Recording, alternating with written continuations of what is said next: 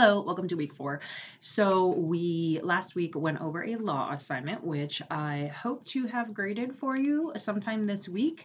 Because it's a short week, I can't guarantee that I will have it.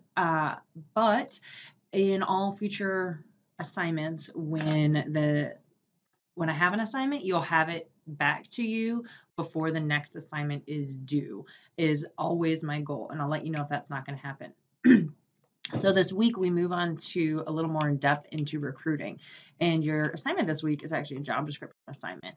So before we do that, I'm going to go over a little bit of technical things.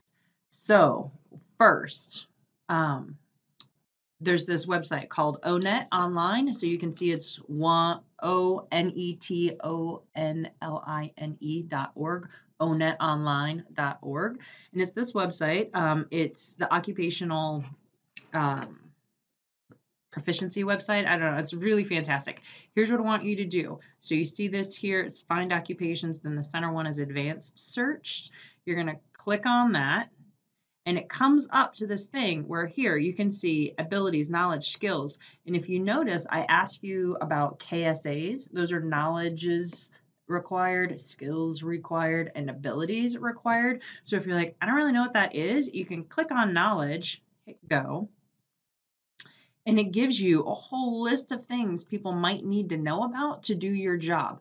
So you're going to find 2 job descriptions that are similar. So I'm a professor. I'm going to find an assistant professor job at UW whatever, and I'm going to find an assistant professor job here at MSOE, or maybe at, another private school somewhere in the area, or maybe it's in California, but the role needs to be similar and one you're familiar with. So I'm not going to choose structural engineer because honestly, I don't know what is the same and what isn't the same. So if I'm looking up a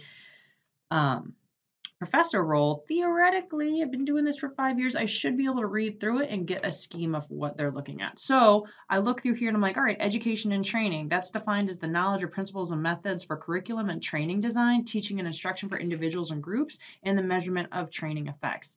That's probably a good knowledge point for professors to have. You can also look at skills, and look, they've got all these types of skills. So we can let's look at social skills. Oh, go. And you can see coordinating, instructing, negotiation, persuasion, service orientation, and social perceptiveness. Basically what this website is they have trolled thousands of job descriptions, sorry, and pulled out these things for you to look and identify in your job description. So you're going to find your job description and you're going to highlight them. Because it's online, I'm going to recommend you copy and paste it into a Word doc and then use the highlighter tool. And you're going to highlight the knowledge in blue and the skills in red and the abilities in yellow or whatever 3 colors you want. And then you're going to give me a graph that says knowledge is blue, skills red, whatever it is that you're doing. So you're going to do that for your 2 job descriptions, and then you're going to kind of compare and contrast. It's funny how if I use the word creative, we all think of one thing, whatever that is. And then I use the word innovative, we might think of a second thing. So adjective use, how they phrase it, how they put it together, that's going to be kind of where you compare and contrast, because if it's the same job, they probably should have the same required KSAs. However, how they rate them, how they describe them, how they put them together is going to tell you a lot about the job. So if I say I'm looking for a creative instructor, honestly, in my brain, I'm thinking like somebody that's teaching an art class or a marketing class or something that has a lot of art and spin to it, a creative writing class. If I say innovation, I'm thinking somebody that's working on patents or new processes or engineering even. So the 2 adjectives, although they seem the same, are going to take you to a different place. So that is your discussion for the week, is doing a compare contrast of 2 job descriptions with their KSAs. I'm asking you to do that as soon as you can this week so I can give you feedback, because your assignment is to write a job description. So let's look at this PowerPoint, which I will post for you. It has a lot of stuff in it that I You know what? I can actually post an old video. So just ignore the part at the end where it talks about your assignment because the assignment's different, but the content, I'll actually give you a video on this from a previous class. So when you write a job description, you want the job identification, which is the title. Hold on, I have an example of this. I had my undergrads come up with a job identification, job description for being an undergrad student at MSOE. So the job identification is this little chart here as the title, the recommended salary grade. For this one, it's a student, so we didn't do that. For your assignment, don't do that. We're going to do compensation in future weeks. Job family, division, department, job code. I just put a random number in there, maybe not so random if you get the joke. Exempt, non-exempt status. That is for a legal requirement. You're going to want to look that up to see if your job is exempt or non-exempt. And basically the clue is the kinds of tasks that they're doing and the level of management experience. Most of the jobs that I remember reading about in this class are exempt, meaning you don't get paid hourly. Your salary, it doesn't matter if you work 40 hours or 60 hours, you get the same. But you're going to want to look up the requirements for exempt, non-exempt status. Pay ranges also change the exempt status. Who do they report to, location, and then the date you created it. So this is the job identification, just a quick chart. The job summary is a little paragraph where you sell the job. So this is where you put your spin on it and you use creative over innovative or innovative over creative. And it's really your, paragraph to sell the job. And then you break it into responsibilities and duties, or you can do competencies if you're more familiar with that model, which instead of saying here are the specific tasks, maybe your job changes too much, you have competencies, which would be things like integrity. If you look up Lominger, Lominger, competencies, they have 72, and you can get a whole idea. It's just buckets of ideas and skills that you need rather than specific tasks. So I did specific tasks here. I have activities, knowledge, abilities. Required means it's legally required. You have you've thought through ADA and equal opportunity. You don't want adverse impact. You don't want it to screen out people if it's not actually required. So you'll notice that preferred abilities, the ability to work on a team effectively. I know as a student, you may or may not want that to be required, but it's preferred. You don't need it.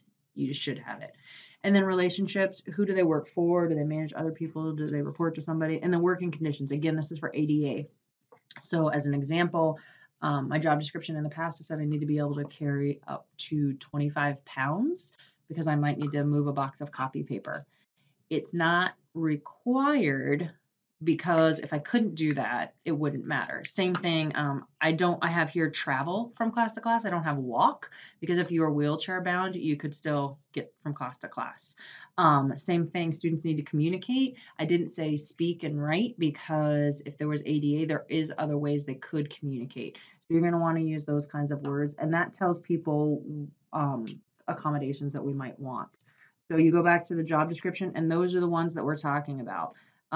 Standards of performance, expectations for quality, quantity of work. So if we come back up here, general academic topics, reading and writing, mathematics, proficiency level of 22 to 26 overall ACT. That's my standard of performance. Because if I just say proficient, what do I mean? Do I mean 8th grade? Do I mean 12th grade? Do I mean good enough that I don't notice that you have deficits? Why put in a standard, 22 to 26? If they can get that on the ACT, they're where I need to be. And according to my students, that's evidently really high. I was an SAT student, so the ACT scores, I just chose a couple numbers and that's not proficient. That's pretty high. So for those of you that are aware of those numbers, I know it's a little bit higher, so my apologies. But you can see this is the kind of, this is a very generic, not necessarily legally correct, being as we built it in class on Friday as a group, but it's on the right track. So this is actually your assignment for the week, is to write a job description. So if we click into the assignment to get the details, develop a job description for a position you're familiar with. Hopefully that aligns with your job description discussion to kind of get you on the right track. So if you like some things from job description 1 and some things from job description 2, and then you find a couple things on Own It, feel free to merge those into your new baby. You do not need to start from scratch. So please include all the legally required components. So are they exempt? And that ADA part, the ADA part is what's legal versus preferred and what's the working conditions. That's where we hit ADA. If you don't have those two, you're not legally compliant. So going back to Blackboard. The KSAs for the position, you do not need to say the knowledge, the skills, the ability. You can just have them listed out as duties and tasks, and however you want it formatted, and then formatted as it would appear in an HR posting. So that's the first half, and that's going to be formatted like you would see it in HR, not APA. No references, no nothing. I want it formatted. I understand you're going to sample from here and sample from there. We're going to use the word sample like we're music artists rather than steal. It's fine. We do that all the time in human resources. Just don't copy and paste the whole entire job description from somewhere else, because when you submit it on Blackboard, it will fire up as plagiarism. So tweak. All right, part 2, based on the job description you created, please create 5 specific and 5 objective interview questions total. So you've come up with your job description. Then what questions should you ask about that job description for your candidate? Total of 10. So specific questions are not going to be about the candidate. They're going to be about the job. So let's go to our student one here that we have, because you're all students, so you should be familiar. Learning and passing classes in chosen academic discipline is required activity 1. Tell me about a class that you have taken in the past that you successfully completed and how it went for you and how you were able to be successful in that class. And they're going to give you an example. Tell me, give them a critical problem to solve. You're on a team of 4 students and one of them isn't pulling their weight, and the professor has said that the class group needs to fix it on their own. How would you propose to the group that it be fixed or corrected? And just see how they think through it, and then you score it. So speaking of scoring, I said objective. Here is what I'm talking about. So I used a competency, business acumen, rather than a task. So tell me about a time you've used business acumen in your current job. And for those of you who are like, I don't even know what that means, it is how well you understand how businesses work and operate and the levers that pull to get things done. So they answer the question and you look, okay, candidate did not speak to business acumen, but another skill or competency, I'm going to give them a 0. Candidate showed a very weak example of business acumen or misused it. So students said business acumen when they got lost in a building and knew how to read the wall signs to find the right office. Okay, that was really weak. Borderline not correct. I'm going to give them a 1. The candidate shows a low-level example. Okay, their example here is student said they used LinkedIn to find the correct person based on connections or current clients, understands political aspects and connectivity. You see what I'm saying here? It needs to be clear cut. So if I am interviewing candidates, I can look and be like, they showed proficiency, they showed mastery, and then I gave examples so they would know. So if you use just the words proficiency and mastery, you're going to need to reference out somewhere what proficiency and mastery levels mean. So for business acumen, Lominger actually has a whole thing of what proficiency looks like, what mastery looks like, and that was also provided to the interview scorers. So don't use words that don't have definitions in them. Okay, so that's what's going to have. So pretty much this paper, you're going to have a job description, and then you're going to have a list of 5 questions with just 5 specific questions about the job, and then you're going to have 5 objective interview questions that have a scoring thing like this. Here, if you want all 10 to have scoring things like this, fantastic. Just know that it makes it less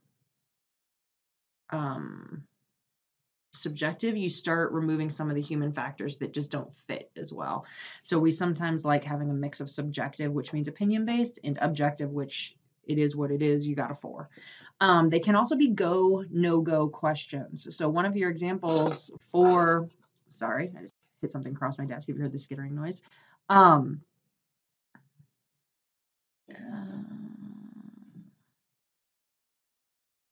High school degree or equivalency from an approved program. Do you have your high school diploma or GED? Yes, no. 1 point, 0 points. Go, no go. It can be like that. Do you have your RN licensure?